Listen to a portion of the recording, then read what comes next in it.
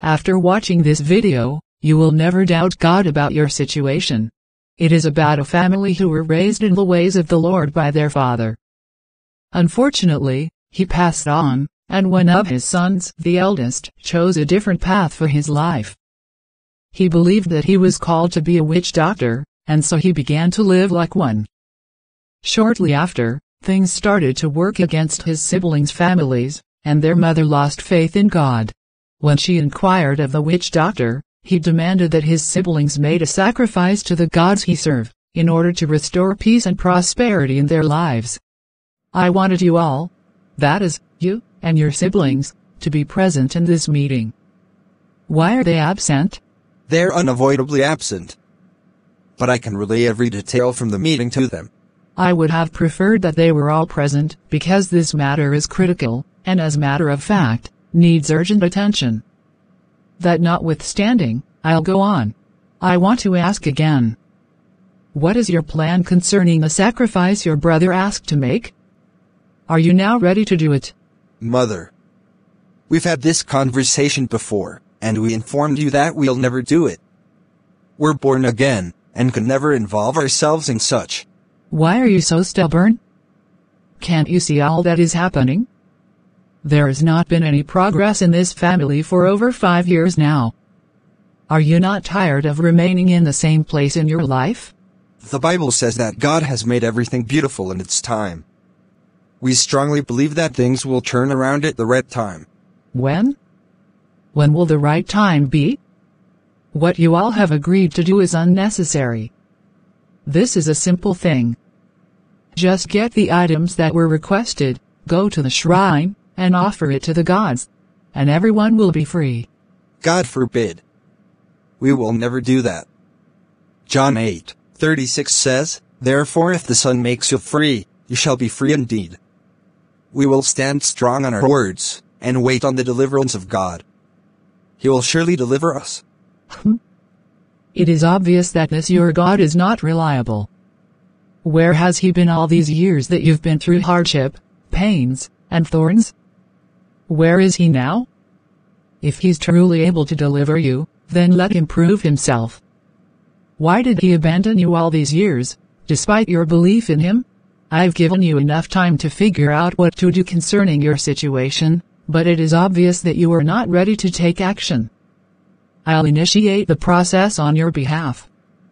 Which means that I'll purchase all the items required, and take them to him to do the sacrifice. I cannot sit back anymore and watch you suffer. I've endured the suffering and ridicule for too long. Mother, you'll do no such thing. If you decide to go ahead, you're on your own. We're disconnected from every altar that is not of God by fire. I wasn't expecting to see you. What are the items for? I brought them on behalf of your siblings. Since they've refused to offer the sacrifice you requested, I came to do it. Please, take these items and do the needful so that my children can have peace of mind and happiness. I want to see each one of you progress in life. These things don't work that way. If I must accept the gifts, then they should be here present. The sacrifice cannot be done on their behalf. Please, I'm begging you. Listen to the cries of your old mother, and set my children free. They vowed that they will never step foot in this environment, so this is the only way out. I am not the one receiving the sacrifice. The gods cannot accept this. Please go and convince your children to do it themselves. I cannot help you. You will not believe why our mother called to meet with all of us. Why did she call for the meeting? She wants us to make the sacrifice that Kenneth, our oldest brother, requested for. She's fed up with the way things are going in our lives. Impossible. Why did she think we will ever consider that? We are all strongly rooted in God, and will not offer sacrifices to any other gods. That was exactly what I said to her. I mean, how can I teach my congregation to always believe in God in all circumstances, and then go behind to do otherwise? I cannot claim to pray to God and trust in Him, but at the slightest sign of trouble, I run to bow down to an idol. No, you cannot do that. But why did you miss the meeting? My husband's attitude towards me keeps getting worse every day. He's been taking away certain privileges from me and our son. First, he took away the car, claiming that he's now the only one allowed to drive it. Then he stopped me from working. Now, he's insisting that none of my family members should visit us. He believes your presence brings bad omen. I don't know the next thing he'll do. Maybe send us out of the house. That is not funny. Why would he associate our family with bad luck? Is it because of what we're passing through? This is only a phase, and it will soon be over. I cannot wait for it to end. I'm tired. The only son I have, who was born healthy and has grown to become a teenager, suddenly fell sick. And just like that, without any proper scientific explanations, lost the ability to do the things he would normally do. He cannot walk, stand, talk, or eat properly. He's currently experiencing paralysis on the right side of his body. Because of that, my husband accused me, claiming that I've inflicted the sickness on him for selfish reasons. I've told him that I have nothing to do with what is happening, but he doesn't believe me. What else can I do to convince him? Sis, everything will be alright. Even Calvin, your son, will be restored to perfect health. I'm faced with a lot of challenges too. My ministry is constantly declining, my business has been slowing down every day, but none of these issues will force me into idol worship. We will keep praying and waiting on God. You need to leave now before my husband gets home. He should be on his way by now. Please tell me the truth. Did you see anyone going in or out of my house, in my absence? It was her brother Ernest. He was the only one that came visiting today. Thank you. Welcome home. I made you your favorite. What did I tell you about bringing any of your family members into my home? He came to tell me something really important. That's all. I do not care to know why he came. All I'm asking is that they stay far away from my home. It's bad enough that you connived with your brother Kenneth to destroy my son's life. Now you want to do the same to me. You better avoid me. If I notice any changes in my business, or anything that concerns me, I will hold you accountable. You need to believe me, Steve. I have no hand in our son's misfortune. I'm still believing God to restore his health, and I know that one day, it will happen. Lies. Pretense. Stop using the name of God to cover up your wickedness. It will not change anything. Ernest. Isn't it too late? Why are you just coming home? I closed from the store early, but you know that I also have a ministry. I went to the church to prepare for tomorrow's sermon. Where are the proceeds from the store? You cannot tell me that you came home empty-handed again today. It won't happen again, I promise. That was what you said the last time, but you failed to keep your promise. None of your ventures are yielding any returns. Why don't you close down your ministry and try something else? The attendance has dropped by over 80%. This is beyond any ordinary venture. It's a calling that I must respond to. I'm tired, Ernest, and soon, I'll leave. I'm saying this so that it will not come as a surprise to you. I cannot believe you're saying this. You were supposed to encourage me now that I need it the most. I need you to be by my side, please. Stay, and soon, everything will be fine. As time progressed, things got worse for both Ernest and Precious, his sister. So Precious set up a meeting with Kenneth, their eldest brother. I'm not comfortable in this environment. Can we go somewhere else? No, I like it here. I have just a few questions to ask you. Why have you chosen to afflict us? Why are you making things to work against us? And finally, why did you choose this path after we were raised in the ways of the Lord? This is my calling. There is an ability within me to do the supernatural and to prefer solutions to people through spiritual powers. But what you're doing is rather causing destruction. Our family began to experience setbacks the moment you chose this lifestyle. Things have never been the same for us all. You may not be in support of my craft, but I can assure you that I have nothing to do with whatever is happening to you. I never did anything against any of you. You are my blood, and nothing can change that. Then how can you explain everything that is happening to us? It all started right after you made this decision. I don't know. I wish I had the answers you're looking for, but I don't. All I know is that the God I serve has requested that you both make a sacrifice, and all this will be over. I cannot offer anything to a God that is not the Almighty God, the Creator of heaven and earth. Remember how much God loves you, brother. He said, I have loved you with an everlasting love. I have drawn you with unfailing kindness. What this means is that you can still turn to Him today in repentance, and His love will cover you. We are the light of the world, so our purpose and agenda should be to depopulate the kingdom of hell. The only one who has come to kill, to steal, and to destroy is the devil. Do not allow yourself to be an instrument in his hands. I am not an instrument for evil works. I only help people achieve that which they ordinarily cannot do for themselves. I want you to think about God's love for you, in comparison with your works. If that is all you came to say to me, you can leave. Let me finish up my drink. But I'll advise you to do the sacrifice. It is easier to do it than enduring suffering. Mother? You didn't tell me you were coming. What is wrong with you? You haven't seen your mother in several months, and now that I'm here to see you, you're unhappy. You won't understand. This visit has already put me in trouble. My husband has instructed that none of my family members visit me. I don't know how he does it. He probably has a camera somewhere, but whenever any of you come around, he must know. And I'll get the punishment for that. What? What manner of treatment is that? How can he call himself a husband and treat you like a servant?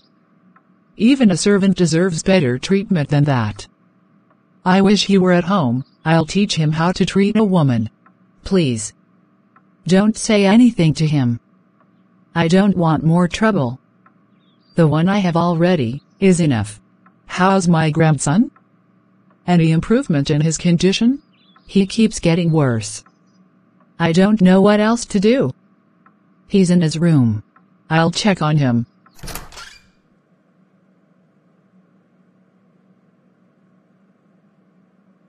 That is very serious. What do we do? I don't know. I've done everything I was asked to do, but he's getting worse. He's still taking his medication. Precious. Keep your beliefs aside, and make the sacrifice, so that your family will be liberated from perpetual suffering. This is the main reason I came. Just do it already and soon, you'll forget all about it.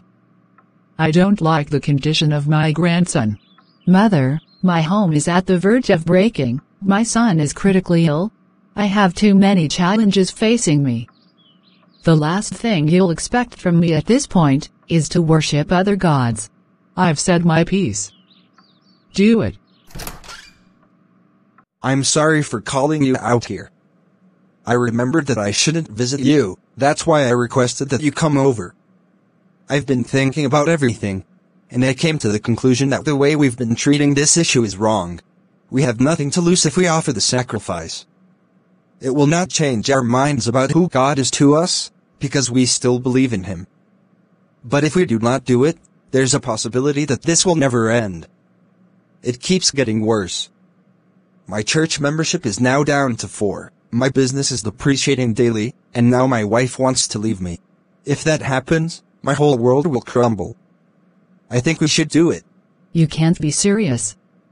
Even if the world is falling apart, we will not do it. Have you forgotten that we are not alone?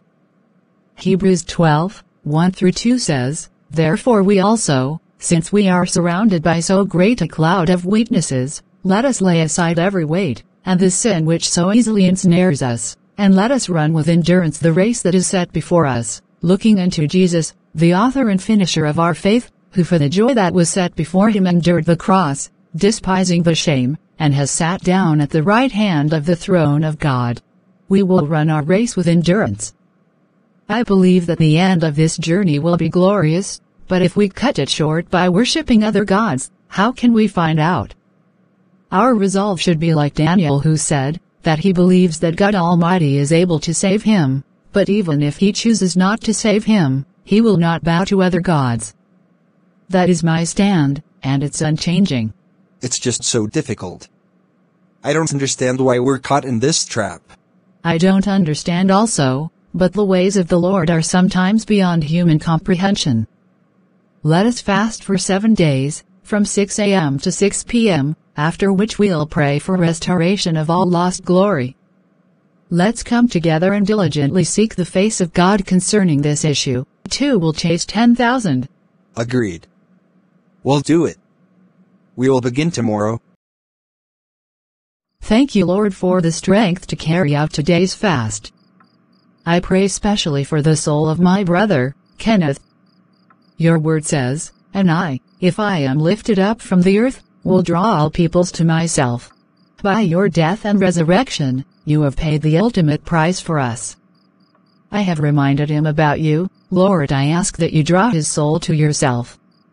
Let your Holy Spirit minister to him. Please, align us to your purpose for our lives, so that we will live to bring you glory. In Jesus' name I pray, Amen. O Lord, restore our glory.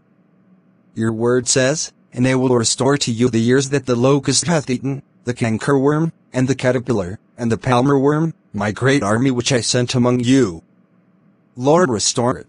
Isaiah 61:7 says, "You will possess a double portion of prosperity in your land, and everlasting joy will be yours." Because you got a double dose of trouble and more than your share of contempt, your inheritance in the land will be doubled and your joy go on forever. I declare this upon our lives, in Jesus' name, Amen. What kind of life am I living?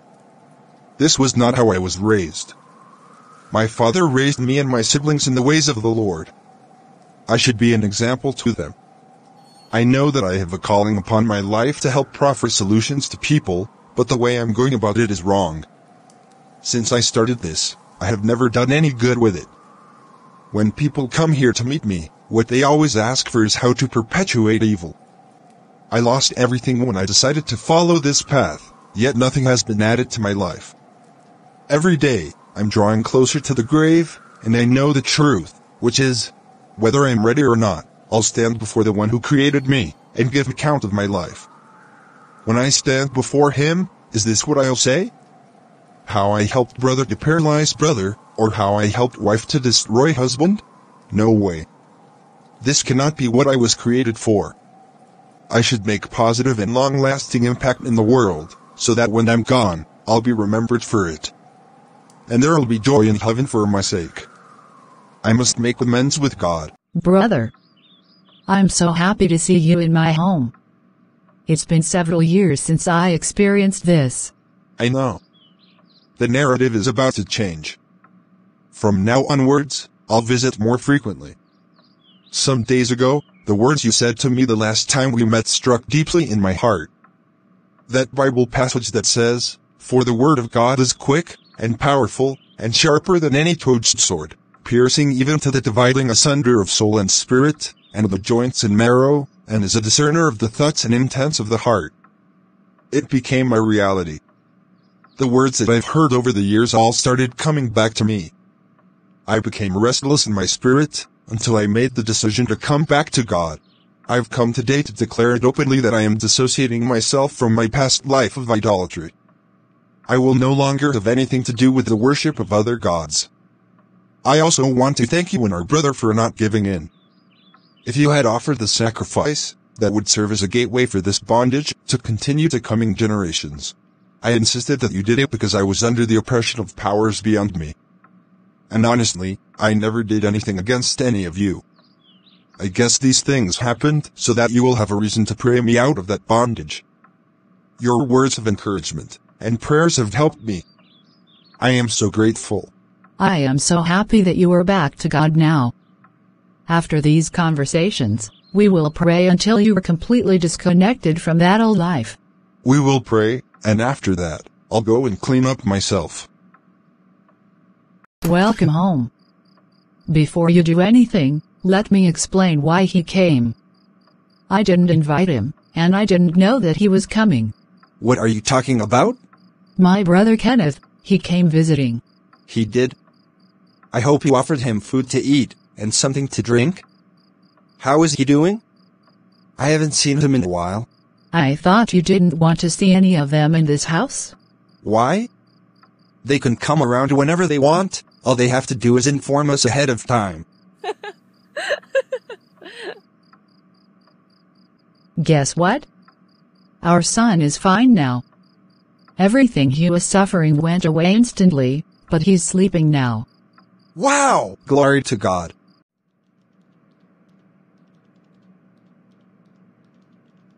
Thank you for helping to restore my faith in God. I will never go back again. As the first child of this family, I'll uphold the unfailing truth of the gospel of God, which has shaped our lives from the beginning. Our children, and children's children must serve the true and living God. I have experienced both sides of life, and I can say for sure that serving God is the ultimate and best decision anyone can ever make. I'm so happy to see that you're back to God and to us. Ernest learned a great lesson from his sister's actions about an unwavering faith in God. They all received instant freedom and deliverance from bondage. Kenneth's experience served as a lesson, and because of that, many generations of their family all served God, in spirit and in truth. Please subscribe to our channel and turn on your notification to be informed whenever we upload a new video. Also like and comment on this video. Thanks for watching. We're grateful for your constant support. See you in the next one. God bless you.